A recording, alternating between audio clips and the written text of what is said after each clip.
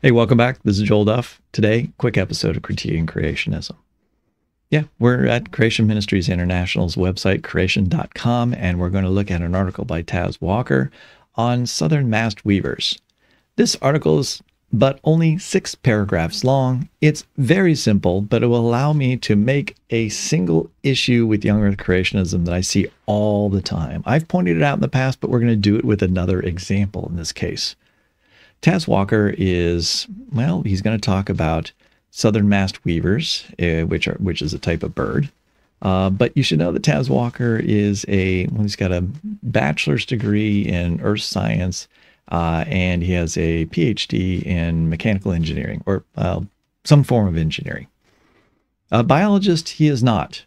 But he doesn't have to go into a whole lot of depth here. He is wowed and amazed by the southern masked weaver. As you should be. I mean, weavers are really cool birds and they do some really interesting things. But his claim about the origins of the southern masked weaver, it runs afoul of other messages that are presented by Creation Ministries International, Answers in Genesis, and Institute for Creation Research in terms of the origins of these types of birds and these types of characters. So let's see. What do you mean? Joel, what are you talking about? How does this article contradict other young earth creationist literature? Well, let's read this article. It won't take long. 6 short, simple paragraphs. The last paragraph is our key. All right, let's get cracking. The multiplication mystery of the southern masked weaver. You know what? I'm not even going to read the whole thing. I can give you the gist of this article very quickly, and that way we can spend a little more time on the discussion. The gist is this. The southern masked weaver bird, it's an incredible bird, right? The male does this amazing job of picking up materials from its environment, weaving them together into this intricate nest. In this case, it's hanging from a tree branch, so that the entrance is on the bottom side. So the nest is essentially upside down. It's just a chamber inside. So you're protected from the elements, right? So protected from the rain. It's difficult to get in. So that's going to protect you somewhat from some types of predators. What's the other thing he points out? Oh yeah, he says the timing is one remarkable aspect. The nest must be finished when the female needs to lay her eggs, typically 2 to 5.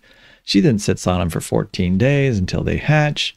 So how does all this happen? I mean, that's really the question here in this simple little article that is like a daily type of like gee whiz type of thing on the creation.com. How is all this possible that this bird could do all these amazing things? So that's where we get to our last paragraph. The question arises, where do these birds learn to weave their nesting masterpiece? How do they know when to begin building?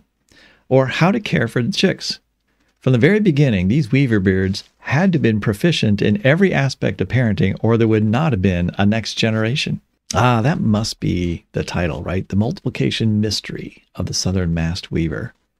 I guess, like, how do these birds multiply? In other words, I guess I'm trying to come up with a clever way of saying, like, how do they continue to survive? How do they make it from one generation to another? That's the question here. From the very beginning, these weavers had to be proficient in every aspect of parenting, or there would not have been a next generation. Right.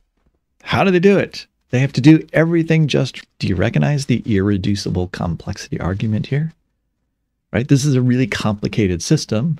If any part of this system didn't work, the nest wasn't built right. It wasn't built at the right time so that the female was ready to lay its eggs, but the nest wasn't ready. Right. If you didn't have this, caring of the young, well, then they wouldn't survive. And maybe sometimes that male has to help to make that happen. Anyway, all these things have to occur in order for the chicks to survive and produce another generation. So how does all that happen? This is another mystery where the Bible makes sense of the world. The knowledge, skills, motivation, and instinct were provided by the Creator himself in the beginning, when he created these birds on day 5 of the creation week. There it is. Yet, there's the whole article. These are really amazing birds. They're irreducibly complex, right? What they do can't be done in if you changed any little bit of their behavior and how they produce their nest, then potentially they wouldn't be able to continue their existence. There's only one possible explanation of that, and that is God made them just like that. Isn't that an impression you get from this particular article? The knowledge, skills, motivation, and instinct, right? The instinct for them to build the nest exactly this way was provided by God himself in the beginning when he created these birds. So I think most readers, and possibly you as you hear this, are getting the impression that Taz Walker believes that God made this specific bird, right? Gave this specific bird its attributes and made them win in the beginning in the creation week. Now, anyone who's watched my videos knows exactly where I'm going next, right? I mean, surely, if you watch the videos, you know what I'm going to say next. Do I have to say it? Well, I am going to say it because some of you haven't watched my videos and you're wondering, okay, all right, you sucked me into this somehow with this simple story of a interesting bird. And now we know the way it got its features was God created it on the 5th day of creation. Okay, of course, what I'm going to ask is, what about all the other weaver birds? Because there's a whole bunch of species of weaver birds. Right? And they don't all make exactly the same nest. Not all of them make hanging nests. Some make nests not on the ground, but on vegetation and in hollows. All right? They all weave nests in the sense that they collect material from their environment and they weave some kind of baskety type object, but it's not always an enclosed hanging upside down thing. All right? So that right there raises a big question. Did God make all those different species? It'd be nice if we actually saw some of those species. Here's the southern masked weaver. Nice example of male and female dimorphic traits, right? The bright yellow color of the male and more the drab brown colors of the female, which is pretty common in a lot of birds. Especially of birds in which the female is going to be the one that's going to be protecting young and raising young, which is mostly the case in the case of the weavers.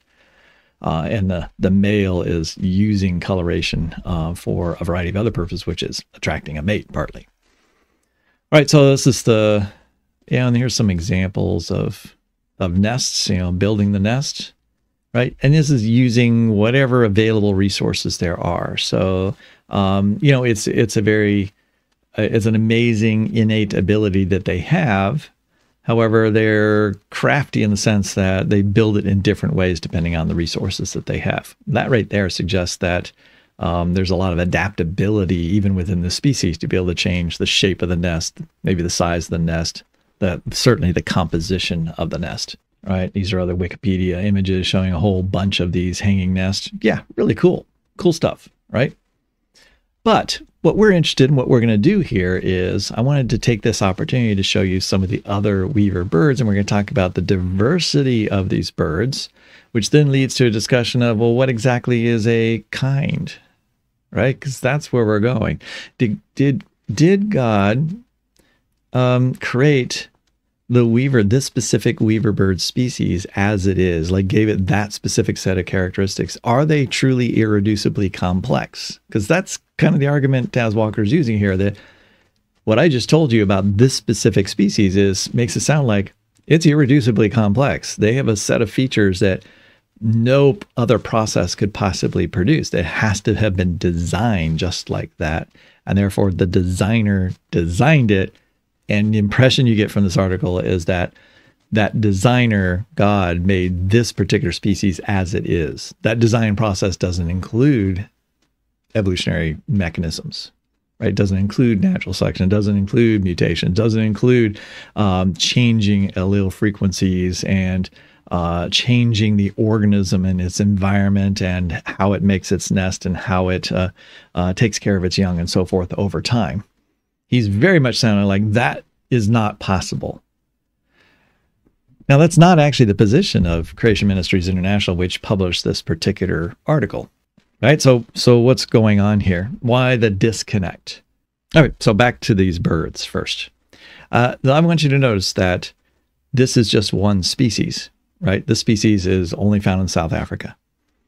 That species is a member of a genus. So a genus would be a group of species that are very similar to one another, right? They have a common set of suite of characteristics. This characteristic that really binds these together is this weaving ability.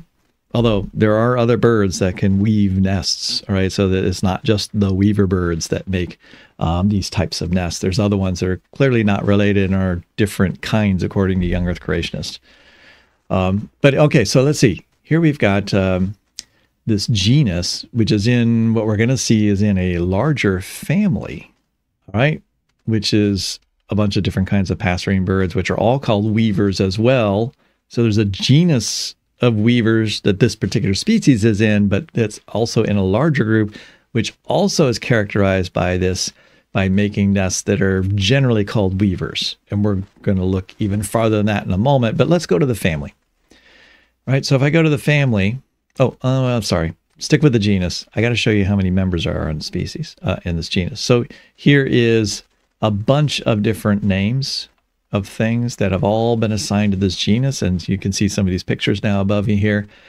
You've got all these different great color variations, right? So a lot of variety, and each species is pretty consistent in terms of its characteristics. It's one of the reasons it's a species, right? And they generally don't interbreed with one another. So this is a tremendous amount of variation. They do have common characteristics, obviously. And I think that most young Earth creationists would say that God didn't make each one of those species, right, on day 5. Right? Now, Taz Walker talked about this thing being made on day 5. Did he mean this particular species, or did he mean like some more generic type of weaver? And then the one he's specifically talking about has formed its particular characteristics much later in time, as it is diversified over time and changed over time. That certainly wasn't the impression I'm sure you got just from that short article. But here you have many, many, many different species, right? Just within this one genome. Actually, this is better, right? Here's each different species and its distribution. It's all African, a little bit up into India. So into the Middle East. All right, there you go. Bunch of different varieties. And we're going on and on and on and on and on and on and on. And these make different shaped, they have characteristically different baskets that they make. They're not all hanging. Some are in vegetation and open from the side, not from the bottom. So there's going to be a bunch of different variety. They specialize on different foods. You can see the coloration patterns are different. Their calls are different. Right, so a lot of genetic variation there. All right, I got to scroll back up here. Now let's see here. You can see that genus is in this family. So if we go up to this family or subfamily, is a family of small passerine birds. We'll look at the passerine birds in a moment. And that consists of, wow, all right, we've got all these different genera. And here's the genus we're interested in down here, which has 72 different species. And then, 18 species, 2 species. The sociable weaver is a different kind of weaver right here. That's also found in South Africa. You also have some sparrows, or what is called the sparrow weavers. All right, so here's a bunch of different genera that all have some similarity to one another. Not sure what that is. We could read about it here. Actually, they're not telling us anything really about the characteristics here that are going to help me determine what's common between all these. But okay, so here we go. Here's a whole, well, these are all the weavers we just looked at. And they're not going to show every one of them there because you can go to a subpage for that. And so then here is, more variety. Oh, look at this one. This is a rather famous one here in this particular group. That's the long-tailed widow bird. All right, fantastic tail, right? And this one produces a type of, I would not be sure I would characterize that as weaved together. That's more like a robin or something like that, where, yeah, sure, it collects a lot of material and kind of deposits in a way that it becomes this nest. I mean, these are great birds. They've been studied a lot because the whole question is why the male has that long tail. By the way, the female does not have a long tail. It's just the male. And they've shown through a bunch of studies, a lot of data has been collected to show that the female is choosing longer tails as sort of the thing it's using as its decision-making process for which one's going to be its mate. And that is sexual selection. That is selecting for longer tails. So if you have a population of these birds, these male birds, and some of them have genetic variants that make longer tails, well, they have an advantage, right? Females choosing them, they have more, their eggs are going to include their genes, and therefore the next generation is going to have slightly longer tails. Right? And so that's this thing where selection continues to produce these really elaborate, crazy traits, and that's what can happen in sexual selection. Right? But the whole point here for our purposes is that this bird is in the same family as that other weaver bird that Taz Walker is talking about. And we can continue to go out. We go out to the passeriformes, which is the really large group of songbirds, and it's huge, right? We have 6,500 different species and 140 different families. Now, young Earth creationists often make the family the kind, and I'm going to show you that in just a moment. But if you come down here and look at the passeriformes and look at the subgroups of those,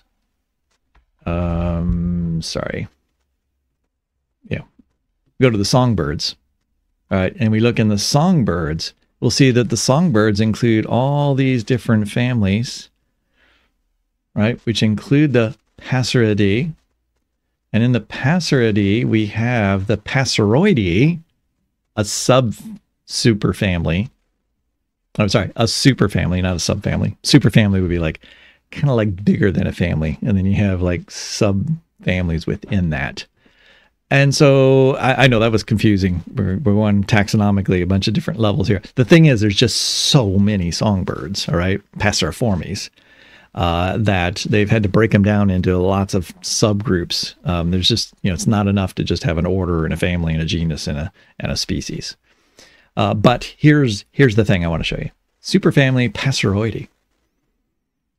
Smallish mostly smallish herbivores, meaning they eat plant material, near global distribution, often pronounced sexual dimorphism, meaning the males are very colorful, and they really are some of the most colorful birds alive. Songs tend to be fairly simple, warbling and chirping, right? These are your songbirds. These are the things you hear when you wake up in the morning.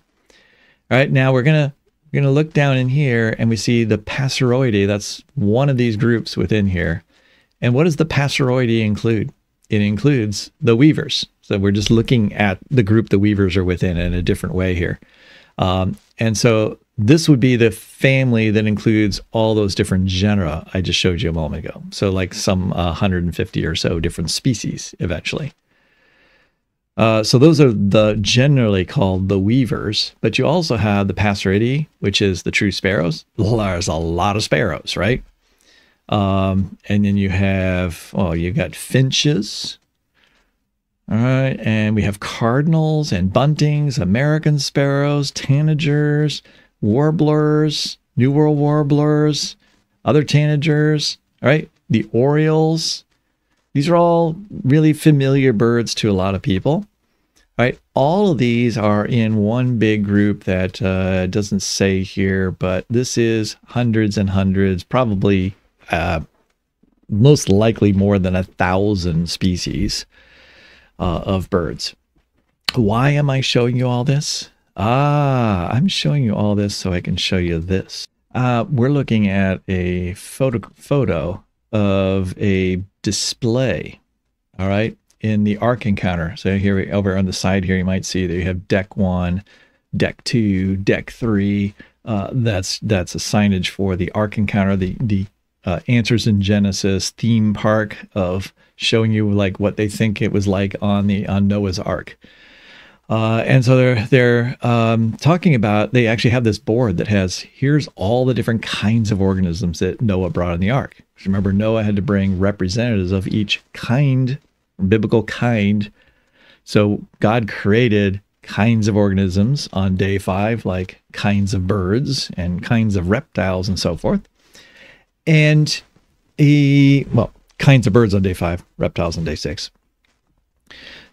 And those kinds then, all of those land-living vertebrate organisms had to be preserved by Noah, right? And within the young earth creationist interpretation of Genesis 1 through 11. And so they would say that, so they've tried to identify what all the different kinds are that God created that had to have been in Noah's Ark. And you can probably see where I'm going to go with this. Let's scroll in to flying creatures. All right. These are the things that Noah had in his ark. Here's some reptiles that are extinct that were flying. Okay, what are those? Like pterodactyls. So all the different pterosaurs. And they're agreeing that there's many different families of pterosaurs. And so there must have been a representative of each of those pterosaurs on the ark. Now, of course, they're all extinct. So they were preserved on Noah's Ark, but then they all went extinct.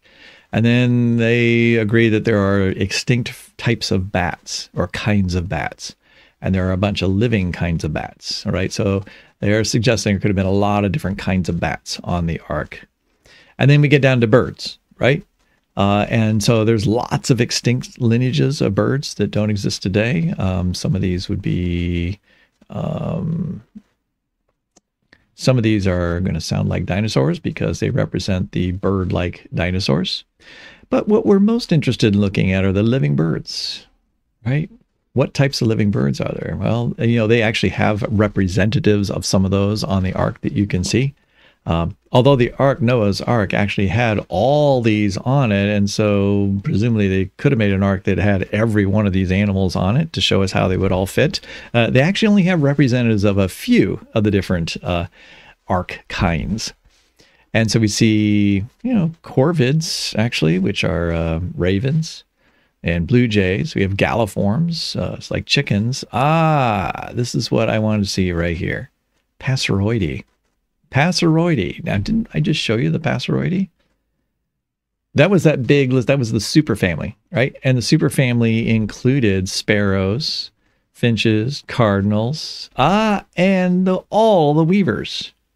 All multiple genera of things that are called weavers. And then the specific genus of weavers that the species that Taz Walker is talking about, which is a weaver. They are listing that as a kind. Right? So what Answers in Genesis is saying, and I think that Creation Ministries International would generally agree with this as well, that there is a large group of species on this earth, 1,000 different species around us that are living. There's many different passeroides that have gone extinct as well.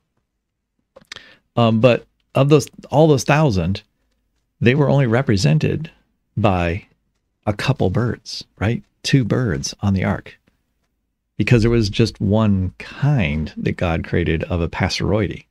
He might have created a lot of diversity in different types of passeroidy as like instantaneously on day 5. But when it came to Noah's Ark, only 2 of those birds out of however many passeroides were alive at that time, if there was 1 billion of them alive, only 2 of them survived.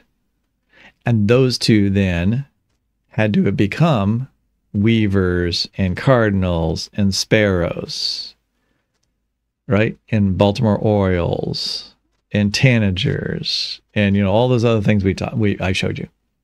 Wow. Right? And do they all weave nests? They all make some kind of nests. Do they make hanging upside down ones that are like irreducibly complex? Apparently not. Right? Those 2 birds on the ark, if they were irreducibly complex, they had a particular date in which they are going to, they innately knew this is the day we need to reproduce. And this is the material we have to pick up. And this is the type of nest that we make. Right? If those 2 birds, went out and they had to reproduce, and in order for them to reproduce, they had to do something very specific like that. Then how did they have offspring that eat different foods and live in different environments and make different kinds of nests and use different resources and have different songs and so on and so forth? and look like they're also irreducibly complex in terms of their characteristics. Right? This is the disjunct in young earth creationism, is that I see this all the time. They want to talk about how the giraffe's neck is so incredibly designed, it couldn't have evolved. It couldn't have adapted and changed from another type of organism. But then you go to the Ark and you find out the giraffe is on the Ark. Hey, you know what? We could do that right here, maybe. Mammals, living. Giraffes, there they are right there. The Giraffidae, right? That's the family giraffes. You know what else is in that particular family? The okapi, which has a short neck. All right, so the long neck can't be irreducibly complex if the organism that was on the Ark had a short neck. And that's what they show on the Ark. They show an organism with a short neck that then grew a longer neck after the Ark, after they departed from the Ark. So apparently there are intermediate steps between a short neck and a long neck, and they were able to adapt and change the characteristics of their neck in order to have all the amazing, unique features they have with a long neck. That, and there's actually dozens and dozens of other species in the fossil record of giraffes, of which none of them have necks. Well, actually, I think there is an extinct version of giraffes that also has long neck, but most of them have short necks. All right, so that's you know, that just, again, we could go all over this thing and show that that's the case, right? Some of these are absolutely humongous families that include hundreds and hundreds and hundreds of species with incredible diversity. And so, but I could show you article after article after article in young earth creationist literature, which holds up a particular species and its characteristics as so amazing that it had to have been created like just as it is. Those two things don't fit together. Now, let's see. To be fair, because I know creationists who I think what they'll say is, Joel, look, yeah, I mean, you're right. This looks like we're saying that this thing was designed just the way it is. Like, that's the way God made it exactly.